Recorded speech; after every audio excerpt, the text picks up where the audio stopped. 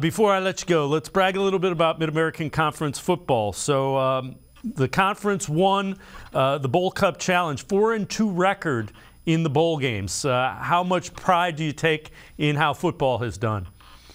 Oh, a great deal. That was a tremendous way for our football programs to wrap up the season. It's the second time we've won it. The first time we've won it outright, and it's an award presented by ESPN, and it's among the 10 FBS conferences.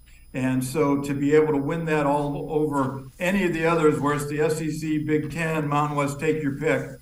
And we really had a phenomenal bowl season. As you mentioned, we finished 4-2. We could have been 6-0. We could have been 0-6. The two games we lost were by a combined 9 points. By the same token, the games we won were all pretty darn close games. So it was really, really great football. Our teams were engaged. They wanted to be there. They performed at a high level. And as a result, we ended the year on a high point, and I hope it bodes well as we start pointing towards next fall.